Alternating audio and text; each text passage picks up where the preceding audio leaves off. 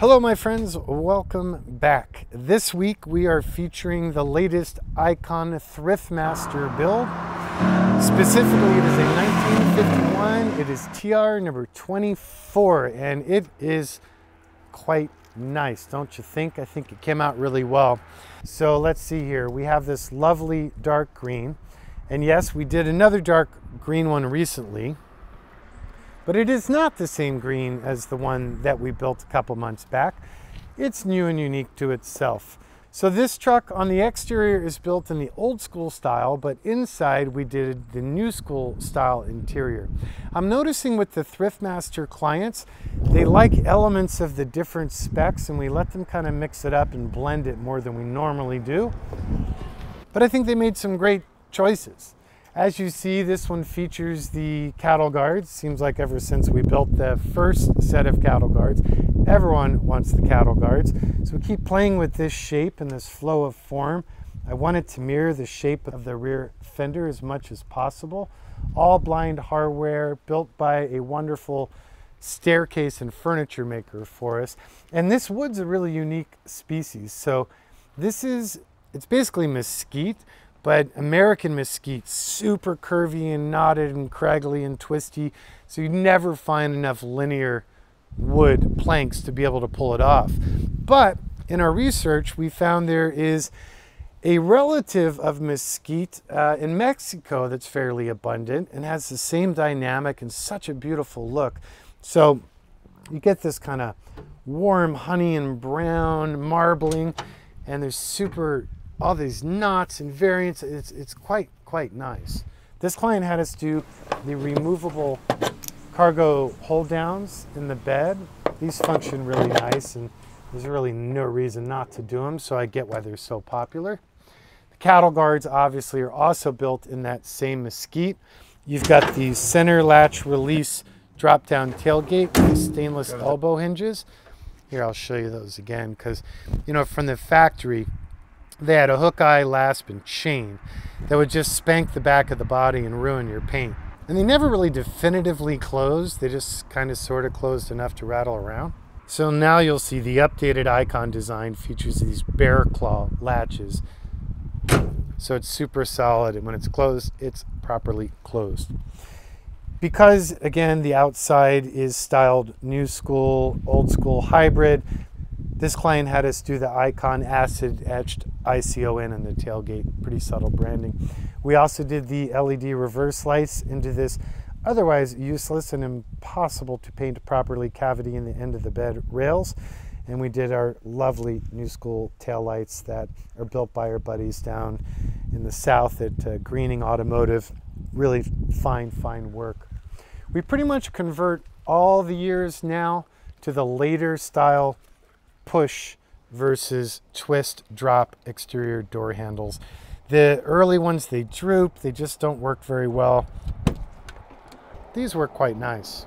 We use the Altman latches, which seem to be the best solution on the market, although pretty soon I think I'm going to look into designing my own because they still leave a fair bit to be desired. Mechanically, since we introduced the Sport chassis, everyone has ordered only the Sport chassis, and I do not blame them. So four-wheel independent suspension, rack and pinion power steering, get about 3 degrees of rear steer, our Sport hydro-boosted Brembo brakes. It's literally a sports car wearing the body of an old farm truck. So it's quite surprising when you sneak up on someone or gutter ball them or tear after that Porsche in the canyon. They can really hold up to it.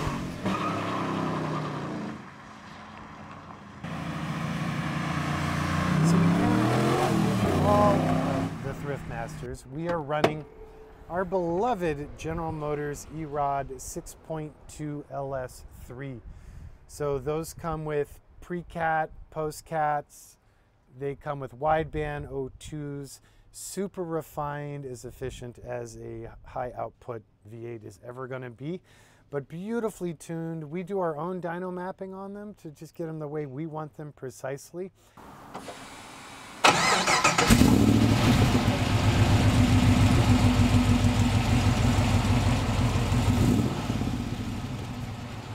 This client had the wisdom to select the Tremec 6-speed.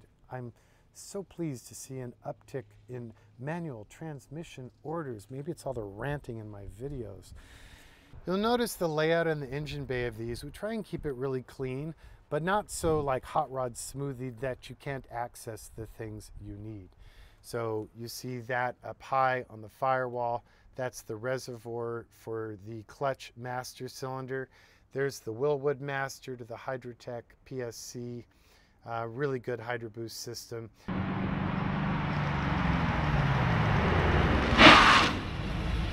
controller computer for the Erod, we mount dead center on the firewall, and then directly flanking it left and right are our aerospace Deutsche Tech bulkhead fittings for principal harnesses. Tucked over in the inner fender on the passenger side close to the cab is the battery charger connector. So then you can still close the hood, but keep it on a tender if you're out of town or not going to be playing with it for a while. We did the traditional style chrome trim on this one. We did the traditional style front Chevrolet badge and script. We color matched it with the principal body color. We also did that on the side badges. These are the Icon ones, and we color matched the infill, the green. We did our smooth old school wheels, powder coated in a slightly different tone of green for durability. The client didn't want paint. Of course, we're running Michelins. We love the Michelin Pilot Sports. In the front and in the rear, we're running 275/45 ZR18s. Really good tire. They stick. They aren't brutal. They're nice and quiet. They're a really good high performance tire. The body is an original body. The bed is new. The rest of the body is 1951. Now we strip these bodies down to white metal like the Broncos. Then we do all the metal work. Then we powder coat them. Then we conventionally paint them. Then we polyurea coat them on the underside of all the fender panels and bed and cabin, and then on the inside of the cabin, but you can't see it because of the carpet and everything. Speaking of the cabin, let's go inside and I'll show you around inside. It's a really nice, clean, very traditional looking interior. So in this one, we kind of mixed up new school and old school elements, as I said before. Client really liked the functionality and the aesthetic of the new school dash, which is kind of hard to argue. So we took the original rib design of the center speaker and ashtray and glove box of the original truck, but then we expanded on that language. So this is all 6061 billet aluminum that's machined and then chromed. We extend all the way to the driver's side, so that becomes your outboard AC vent. It's mirrored on this side, and then you have two more AC vents in the center. Clean, sanitary, low impact, retro. But when you're actually needing functionality, you get reverse camera, you get tetherless CarPlay, you get excellent navigation, you get voice control and CD and HD and yada, yada, yada. These Pioneer NEXs are lovely. These cabins are so small that the audio works surprisingly well with just two principal front speakers and one bass put in the rear of the cab.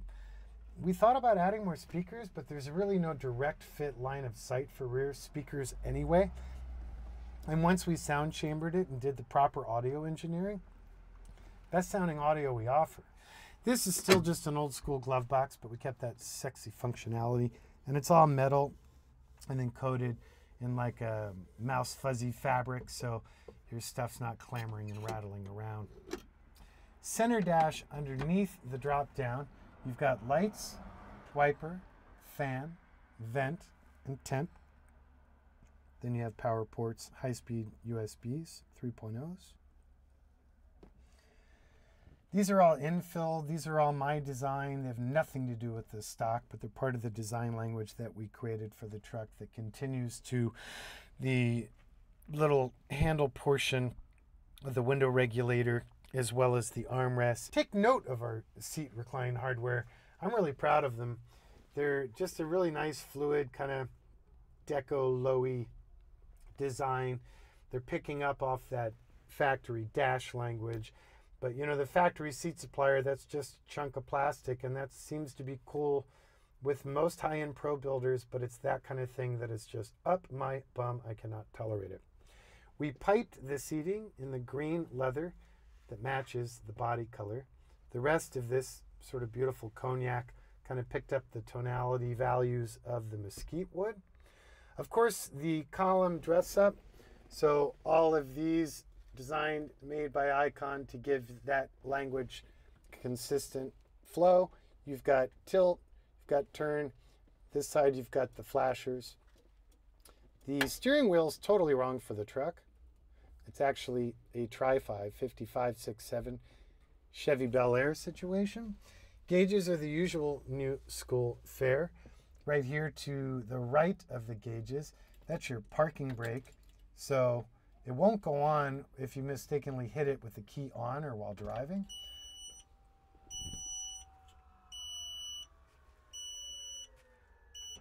But when you power down, it uses a worm gear driven by an electric motor to tug on those mechanical parking brake calipers on the Brembos for a really strong and stout hold. When you are ready to power up, it disengages pretty damn quick. By the time you have your seatbelt on, you're good to go, and it's no problemo. Of course, we did the power door locks on this truck. We also did our power windows that feature the one touch. So they look like a stock window regulator. You tap once to go down, tap once to go up, or double tap down on either door, and all windows down, all windows up. We have our hidden cup holders. These are actually from the Mercedes G-Wagon. Kind of hard to find a good spot for cup holders in these small cabs, and this really seems to be the best solution that we've found. It works out just fine. Been playing with doing one center of the seat underneath, but it gets a bit crowded, and ergonomically that reach is almost seemingly more awkward than reaching to the kick. Also, we like to use that area to create the little phone pouch section for you. So on that front plane of the seat, there's a stitched leather pouch that's convenient for like whatever, glasses, phone, wallet. The center armrest is good when you're canyon carving, helps keep you from sliding around. But when you've got third passenger with you, or third occupant with you, it folds back up and decent enough as a backrest. Lap belt for center, 3 points for outboard. We run this updated to an LED. Visors, leather wrapped, stock bases, custom heads. Headliner, we totally bail on the pizza box stock headliner, and we use Alcantara with layers of Dynamat, and that's form fit direct to the sheet metal. So you gain almost 3 inches of headroom, which is really welcomed. Retro, not stock, keeps this kind of cool, it's got the finned aluminum styling, but it has the night high, day low, which is really quite useful. Wipers look stock, but they're running a 3-speed motor with delay function. Of course, the entire wire harness is our design by an aerospace builder using the best possible everything, down to the grade of crosslink wire, down to the shrink wrap, down to the Bosch relays, down to the Deutsch Tech connectors and the Packards, and just all high-end quality. All of that stuff is all centrally located directly underneath the driver's seat. So there's gas shocks. You grab the seat bottom and it articulates up, and then you have access to everything from the amplifier settings to your digital sound processor to all fuses, all relays. All circuits are clearly marked and identified, same with all fuses. And it's just a nice setup. It seemed like a really good use of what was otherwise some dead space. Rugs on this truck, Hargarten square weave, which you know us to love and use quite frequently. Those are lined in Dynamac, and then they're leather hemmed. There's multiple layers. So you can soil up the top layer, or if you know you're going to get really dirty, turn it over to the rubber. Then you have the second layer, and then you pull that back, you see the polyurea coating on the body, which is great for corrosion, heat, and sound protection. So let's see, what else? Oh, I know, one last detail. Well, same idea executed several ways. So this was a gift from a family to the matriarch of the family, to Mama. So we got their sort of logo for their ranch and explored different ways to create little, some subtle, some not so subtle Easter eggs that over time she's going to discover. So one thing we did is on the armrest, we embossed her initials. On the center back of the cab, we machined this, which is the principal B logo of their ranch, and that's kind of nice and cool. It's a beautiful design. I wonder what the history is. Then we also fit one infilled in the body green with a little personal message to Mom on the inside of the passenger door, celebrating their love for her and celebrating her birthday, and I thought it was super sweet. And then last but not least, we, like Cal branding iron, branded it into the cattle guards in the mesquite wood. And I think it's nice. I hope she appreciates it. Her family and the whole team at Icon really did spend a lot of time making sure it was personal. And that's what we try and do with everything we build. So thanks for watching. You guys digging this new format? Less of my old white head yakking at you, more beautiful vehicle shots in detail? I hope so, because they're harder to shoot, and we're hoping it's worth it. I appreciate your time. We appreciate your support in any manner. Feel free to comment, ask questions. I try to be readily accessible and answer everybody. Spread the word, like the video, share it with your friends, follow the feed, follow us on social, all those things that really do make a difference. We really do appreciate it. And until next time, be kind to yourself, be kind to the planet. Be well.